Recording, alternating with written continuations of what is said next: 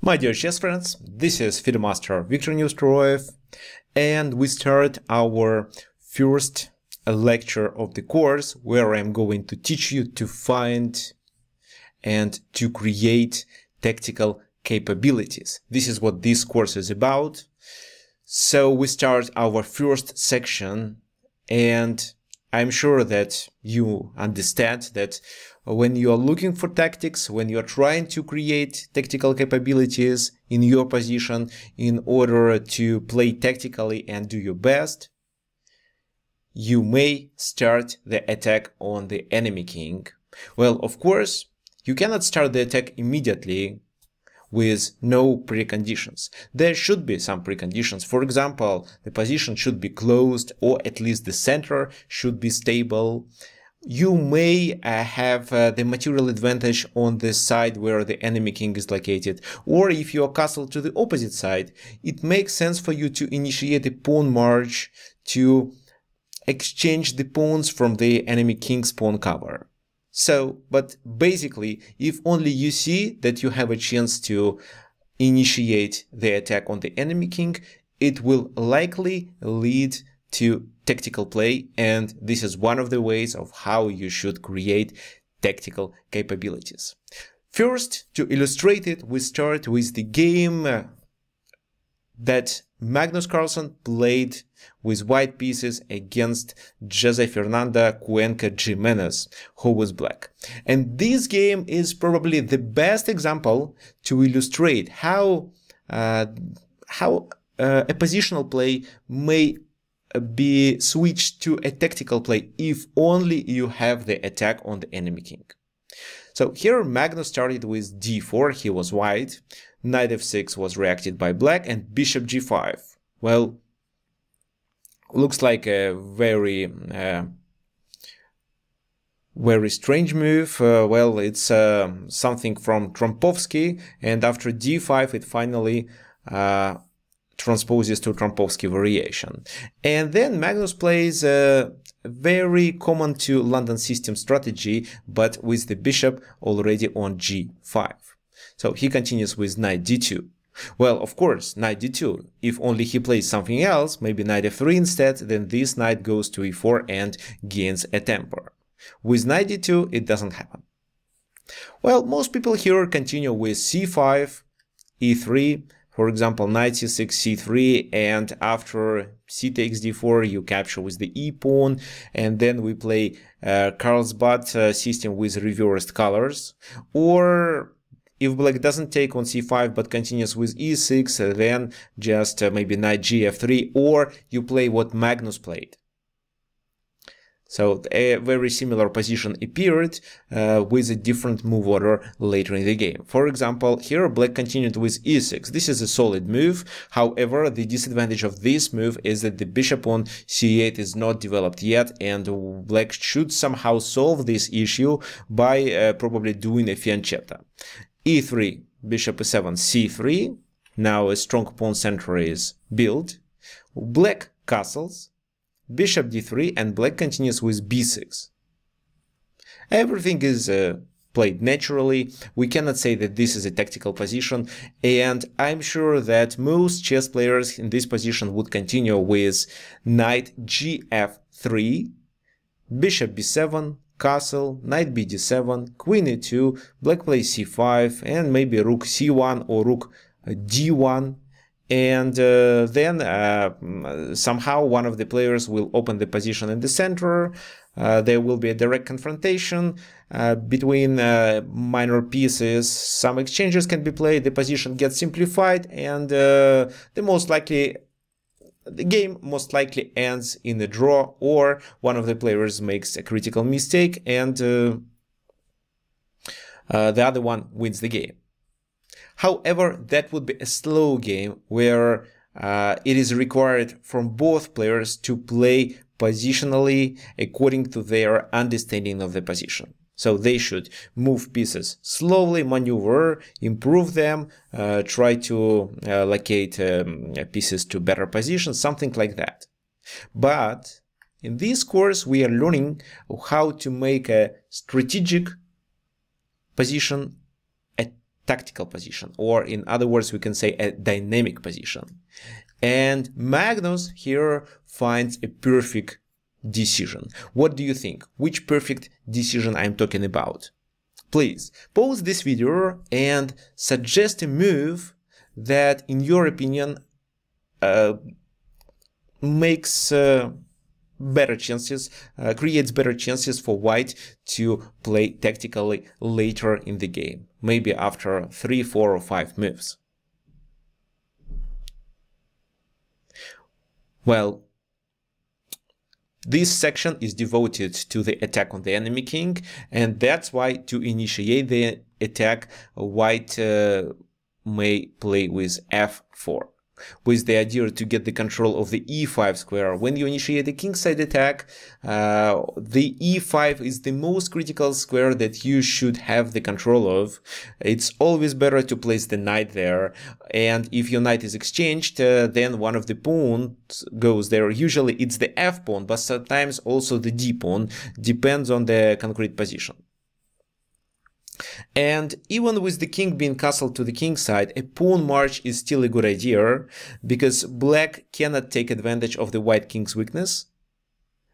They just don't have enough material to bring from the center, from the queen side to the king side, while the position is completely closed. Bishop b7. Oh, this is actually what is also called as a stone wall. Okay, what did white do in this position? White realized that this knight is the defender of the king. It defends the h7, it also controls the e4. And for example, if such move like knight f3 can be played, then black would react with probably something like that. And that would stop the attack. That's why here Magnus Carlsen decides to exchange his bishop. He no longer needs this bishop, because his pawns are located on dark squares, so this bishop can be restricted and the enemy bishop can be restricted as well. And only then they continue with knight gf3. And now the e4 square cannot be occupied with any black pieces quickly. So, for example, it would take several moves for them to get the control over the e4 square. c5, well, a typical move with the idea to open the position in the center potentially. Well, the most logical move here is to castle. But it seems to be too slow. Moreover, it's not clear from this position that white needs their king on g1. Maybe instead they'd better castle to the queen side or keep the king in the center. That's why Magnus decides to save a tempo and continues with h4. h4 also contains a hidden threat, which I'm sure Cuenca Jimenez was afraid of. That's why his next move was h6. He wanted to prevent this threat. Well, which threat I'm talking about? Let me explain. h4 is played in order to reinforce the position of the knight on g5. However, the knight on g5 doesn't do anything itself. It should be a part of a combination which exposes the black king. For example, if knight c6, then one may consider such move like bishop h7. Bishop h7, and this is what I think Cuenca Jimenez was afraid of. He just didn't want to play any developing move with the knight because he thought that bishop h7 is already a threat. However, it wasn't. Of course, if then black doesn't play properly, for example, king takes h7, knight g5, and they continue with king g8, they are most likely to lose the game after queen h5. White threatens with a mate. If instead they take it, it's still a check, and after king goes back, it's queen h5, and white is still threatening with even two mates, and after f6 or f5 is played, it's just g6, and the king cannot escape. If king g6 here, it's queen c2, and then this queen comes to h7, which also leads to a checkmate. I'm not sure if I should demonstrate it. For example, king h5, you play queen to h7 in this position.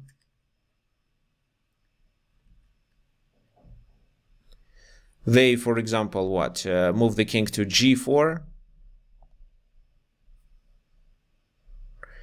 And then the king is quite vulnerable. You can checkmate him in a few moves. So which few moves you should play?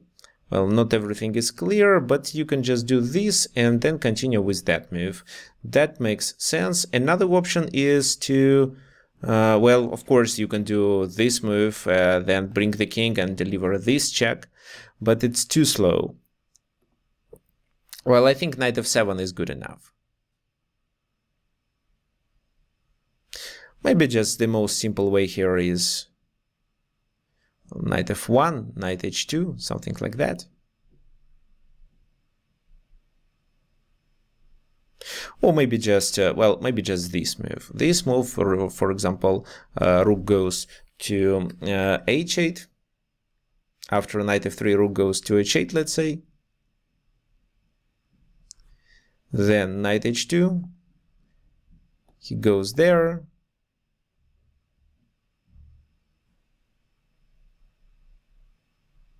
Sorry, it's not a mate. It's not a mate. The queen has to retreat. Okay, no, that's not a good line, but I am sure that it's enough just to play this move and then continue with queen g6. Okay, however, it's not the point. With king h6, black here is able to secure their king's position, and then it's unclear of how you can continue. But I'm sure black decided that after knight g5, white is completely winning, and king h6 doesn't save the game. That's why they continued with h6. And you know, when your opponent played with his one of his pawns from the king's pawn cover, it creates an opportunity for you to exchange this pawn. That's why Magnus immediately plays g4 in this position, with the idea of playing g5, exchanging the h-pawn, open at least one file on the king side, and use his rook to attack. So it's always better to keep the pawn cover of the king on their initial positions, f7, g7, and h7. Anyway, h6, g4. Bishop e7, g5, of course. Well, look at how strong these pawn chains are. White didn't castle, but this is the only thing that they didn't do. The rest of their position is really perfect. And I also want you to notice that here, white has material majority on the king side. So these pieces can potentially join the attack.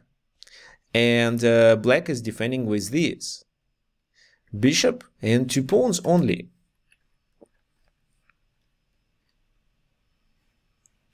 Well, and of course, here black played h5. They just didn't want to exchange pawns to be able to open up the position. However, even this move doesn't save black. What do you think white should continue?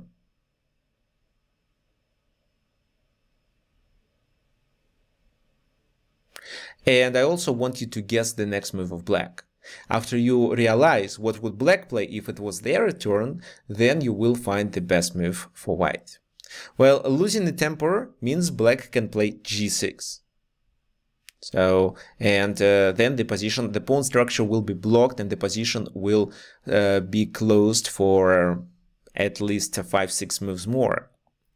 Well, you can of course do this with the idea of attacking on h5, and if they react with this, then only a sacrifice allows you to open up the position. However, 3 pawns to compensate the bishop that you sacrificed. Also, there is a mating threat, and these pawns will move forward. The h and the g pawns, of course. Okay, let's go back.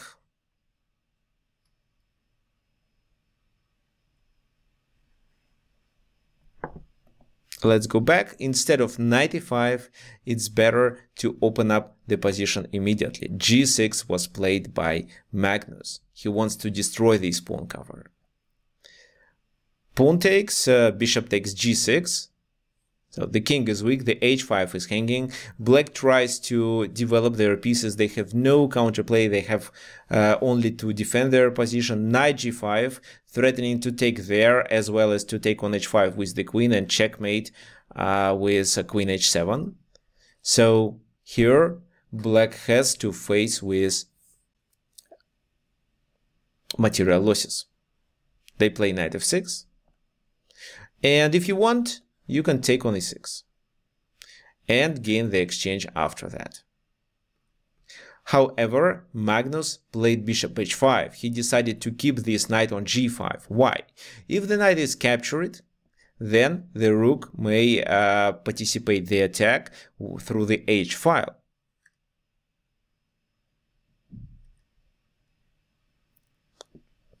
So bishop h5, it was queen d6, bishop comes back. This position is completely winning. However, white is still attacking the king by advancing their h-pawn. So bishop c6, h6, bishop e8. Black is doing right things. They are trying to exchange the active pieces of white. However, it's not enough. The king is already exposed. Queen b1, just to protect the bishop. C takes d4, c takes d4. Well, typically in this position, e takes d4 is a better move, but this time the pawn is hanging. That's why, of course, c takes d4, and black cannot take advantage of the control over the c file, even if they use their rook and then bring the queen there. Rook c8, h6. So what happens then? Well, if pawn takes, it's rook takes, or first you can do this move. Let's say they take it with something, with the rook. Then queen comes to g6. And the game is over actually. King goes to h8 and the rook takes on h6.